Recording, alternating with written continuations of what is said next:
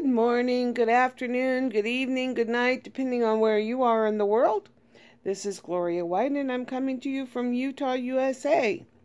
And I must say that I had great plans today, huge plans today, to do some pickling. And I was going to do pickled eggs with beets.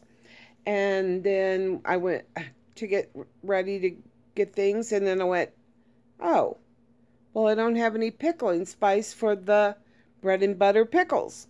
So off to the store I went. And then I got back and it was so hot. Anyway, I put everything away. And then I remembered, oh my goodness, today is my great niece's birthday. I'm supposed to Zoom. Oh, how do I Zoom? I don't know how to Zoom.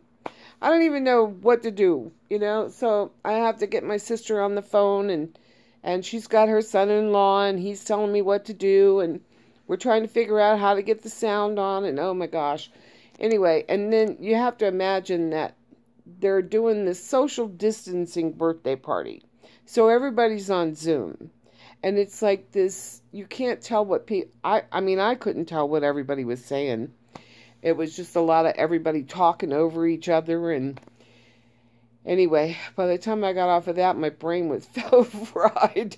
I'm like, happy birthday, Aunt Gloria loves you. Anyway, so I was going to do all that, and when I went to the store, I picked up a head of cauliflower and a beautiful red bell pepper and 3 cucumbers, and just a little bag of the little baby carrots, and 2 Vidalia onions, and the pickling spice.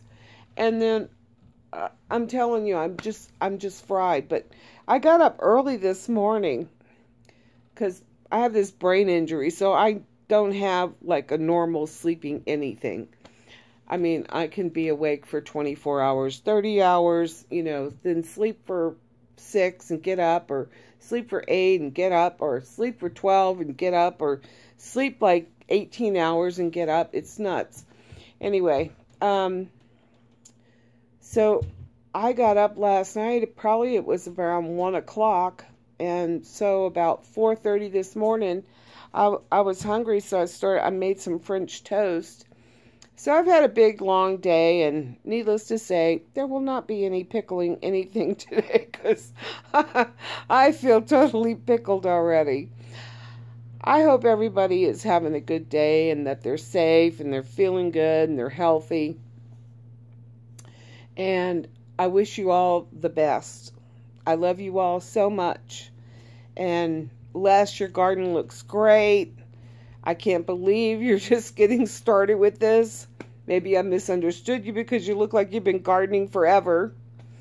And Reagan, haven't seen your garden in a couple of days, hon. I know, but you had all that rain. Don't worry. Now you said that the sun is out, and it looks like you're going to have some good weather for a couple of days. So we know from past videos that your garden's going to have to dry out a little bit. And then I'm sure you're going to get in there and start spraying and dusting. And, I'm sure it's a very happy place for the bugs right now. But you'll get rid of them. And I can't wait to see what else is happening there in your garden. And Mr. Tom, I didn't watch your last video yet, but I will.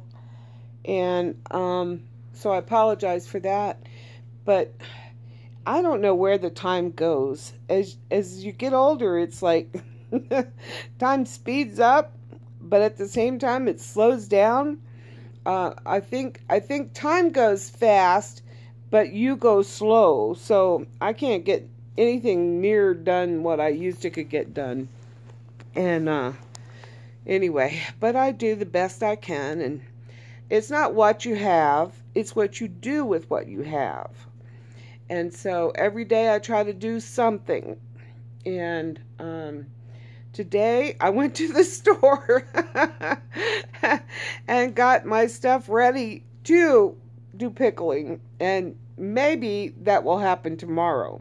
But I did get my new pressure cooker in. I had ordered one online through Google. and they said that they wouldn't have it to deliver until the 27th of May. So I went, well, okay, because I had looked everywhere and everybody was selling out of them, so I was kind of in a panic. And anyway, it was a 23-quart Presto pressure canner, and then the 27th, I didn't get an email that they shipped it, so the next day I looked and they canceled my order after they made me wait for 3 weeks. Anyway, it worked out great because I went online and I started looking to see if anybody else had the 23-quart, Presto canner, and I was looking and looking, and then I thought, well, Alaska Prepper said that the Tefal canner was good, so I tried looking for that, and that one's all sold out. So I thought, well, what else? Presto pressure canner. So I found a 16-quart pressure canner on Walmart, at a Walmart that's would be the third Walmart from me, but they had one in stock, and I had money in one bank account and money in other bank account and money on my credit at Amazon. So I'm like, oh geez, you can't do 2 credit card transactions for one thing, right? So I had ordered 7 cases of pint wide mouth jars, mason jars, and I had ordered 2 cases of the quart jars, wide mouth. And anyway, the 7 pints, the 7 cases of the pints came, and then the quarts never did come, and I'd gotten an email saying they're going to be here between May 11th and the 15th. Well, they didn't show up, and I kept forgetting every day to call, and sometimes sleep all day and miss being able to call. Anyway, my mind's like a steel trap. Nothing gets in, and nothing gets out. And I'm sure there's some of you that can that can identify with that. But anyway, the jars, I finally called the people that I had ordered them through Walmart, but they had a third party, and if I had known this, I would have never done it. But when I placed the order with Walmart, I didn't see anywhere that it said they were going to have a third party vendor fill that. Anyway, but make a long story short, I called Walmart and they refunded my money since I hadn't gotten the jars. And so I thought, oh, wait a minute, did that money from Walmart get in my bank account? So I hurried up and called the bank. Yep, it was there. Oh, yay, I have $85 in my account. I need $83.89. Perfect. So I placed the order, got the last one that they had, and went and got it at the Walmart in Clinton. And it was so weird because I'm in my wheelchair, right? So while I'm in there in Walmart, I'm like, it was like being in Disneyland because I haven't been anywhere in so long. And but I had my mask on, and I went around and I got things and got some canning salt, and I can't remember what all stuff I got, but anyway, all that I piled on the back, in bags on the back, on the handles of my wheelchair. But then I had this pot, and I didn't know how big it was going to be. Well, I had brought a piece of rope with me, so that I could make, you know how you can make a handle around a box if you were wrapping a Christmas present or something, and you were putting the ribbon around it, how you could, you could pick it up that way. So that's what I had brought the rope for. But anyway, the pot was too big. So, bless this man's heart, he went and got 3 bags, and we tried putting this pot in these bags, and it kept tearing in the bottom. So he said, wait a minute, and he went and got this other tough bag. So we got it in the bag, and then I thought, oh my gosh, how am I going to carry this bag like this? So I wrapped the rope around it and made a slip knot and pulled it up tight, twisted the bag, top of the bag up, twisted the rope around that, then tied it with a slip knot, and carried it in front of me all the way home. And I got to the bus stop, and they changed the bus schedule. They reduced the number of buses that are running, and so I waited at the bus stop for an hour in the heat. Oh my gosh, it was so hot. But anyway, I got my pot. And now I'm too pooped to use it, but it's beautiful. But what I did learn, and I want to tell you guys, is the 23-quart pressure cooker. Okay? When you load that baby up, if you double load her, if you're doing pints, you double stack it. Or they call it double deck, where you'd put a row of jars and then you put another row of jars on top of that. Well, when you do that and you put enough water in there to pressure can it, it weighs over 50 pounds. Yeah. And it says to call your stove's manufacturer to make sure that it's okay to put that much weight on the burner. I was like, oh man, I so lucked out. God takes such good care of me. He knew I wouldn't be able to handle that 23-quart pot.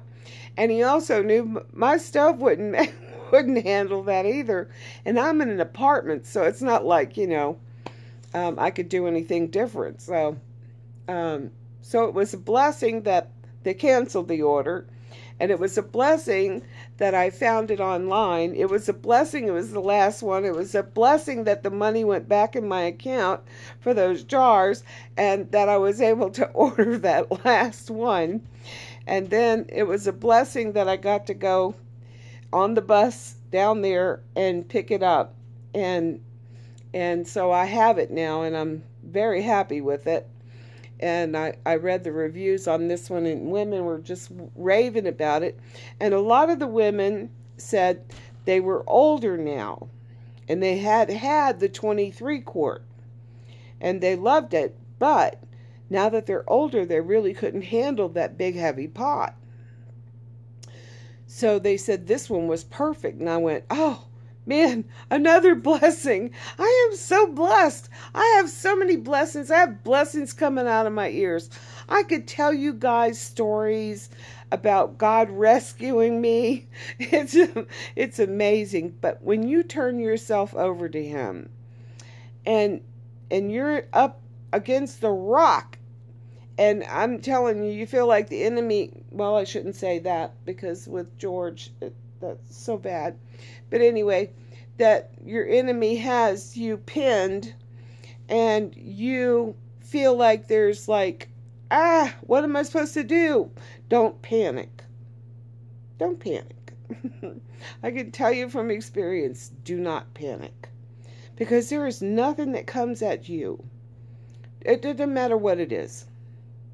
Poor health, bad finances, relationships, kid problems, money problems. It doesn't matter. Because when you put your trust in God and you tell Him, Lord, whatever you want me to do, I'm there. It's amazing what will happen. Because I'll tell you this one story. I had moved here to Utah, and I was here for like 2 years. And so the little bit of money that I had got from selling my house in California, I came out here with it. Well, I was paying all my rent and a car note, my truck note really. And anyway, it got down to where my daughter was paying my phone bill, and the water bill was due, and I didn't have the money for it. And it was going to get turned off the next day. The rent was due the next day. I was $150 short on the rent. $45 I needed for the water bill. And I just sat down and I prayed. And anyway, So now I'm in the light. I just realized I was sitting here in the dark. And my phone's battery started dying, so I had to get up and turn the light on, which controls the power for the phone charger. Anyway, so that night was the 31st, and I just turned it all over to God. I said, whatever it is you want me to do at this point. Because I'd done had West Nile virus, couldn't work anymore, spent my life savings, and was right when the housing market was crashing, lost so much money in my house, walked away with enough to come here, and then all my money had run out. And I said, God, whatever it is you want me to do, I'm there. Whatever it is that you have for me to do, wherever it is you want me to go, I'm there. I went to bed. Next morning I woke up, it was 2 minutes to 9 o'clock. As soon as I woke up, I was like, I wonder what's going to happen today. It was like a kid on Christmas morning. I couldn't wait to see what God had for me. Anyway, at 9 o'clock, the doorbell starts ringing. So I go to the front door, and it's my neighbor Charlene. And she said, I went down and paid my water bill, and she handed me the receipt, and I paid yours too. Oh, Charlene, thank you so much. And then I had listed a dresser, a beautiful wooden solid oak dresser. It's more like a buffet dresser. Anyway, I had put it on for $100 on, like, I don't know, Craigslist or something. Anyway, so Charlene's leaving at 2 minutes to 10. And the phone started ringing. And I said, oh, Charlene, I have to get that. I don't have an answering machine. And so I let her out and went to the phone. And it was a lady. And she wanted to come see the dresser. I said, oh, great. Yeah, come on. So she gets there and she tells me, well, I was supposed to have a meeting today in Salt Lake, but it was canceled, so I could come out here and see your dresser. Okay. So she comes in and she walks past my antique dresser into the dining room, and she sees the buffet dresser. And she says, well, I was thinking of something more upright. And I said, oh, and I pointed back around the corner to my antique dresser, and she said, I said, like that? And she goes, yeah. She says, how much do you want for that? I said, I'd take $150. She goes, well, let me go out to my truck and see if I have that with me. She comes back and hands me $150. So we dump everything in the dresser out on the bed.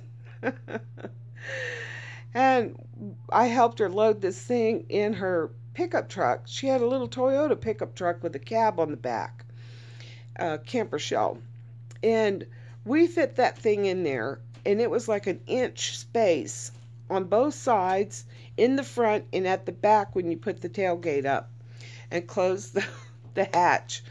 And so by 12 o'clock, the water bill was paid, and so was the rent. The next day, I got a letter that I had been approved for housing that I had applied for. And so that was great, because the very next month I would have been in the same boat again. So God provided a new home for me, and I've been here. And what I do, and what I'd done for a long time, but I had to give it up for a while because it was getting to me. I smoke, and I have a dog, and I'd go sit. Can't smoke around the apartment building. You have to go out by the street, and there would be people walk by, and I'm really sensitive to when people have trouble. I've always been that way. But anyway, I'd see them coming. I could almost feel them. And I'd say, hey, how you doing? And they'd say, nah. I said, no, really, how are you? How are you doing? And then they would stop, and they'd come back, and they would talk to me. And they would tell me all their troubles. They would just tell me everything that was on their mind, everything that was bothering them, everything that had happened to them, everything. And I would just, listen. And then I'd say, well, have you tried this or you tried that? God loves you. Don't worry. And I'd talk to them about God. And then they would leave, and they felt great. All they needed was somebody to listen to them, to just hear what they were needing to say to someone who cared. And so I did that for like 2 years straight. Now you got to imagine, when you smoke, you're going to smoke more than one cigarette in a day. So I'd be out there 5 or 6 times in a day, and there'd be 5 or 6 people that would stop and talk to me. Sometimes it's older people, sometimes a young person. Teenagers, sometimes little 10-year-olds, and woman, man, it didn't matter. I could tell when they walked by, and I could sense them coming. And so I did that for about 2 years, and then I just kind of got burned out. It started weighing me down. So I took a break from it. And then so I said, God, I need a break. What else you got, So then it's the strangest thing, the way God gives you things to do if you're open, if you're just open and it's just like, whatever you want me to do, I'm there. So the next thing that I got into was when the neighbors would move out, they all knew me because I was so friendly with everyone. And so they'd come down and they'd knock on my door and they'd say, I'm going to be moving and I've got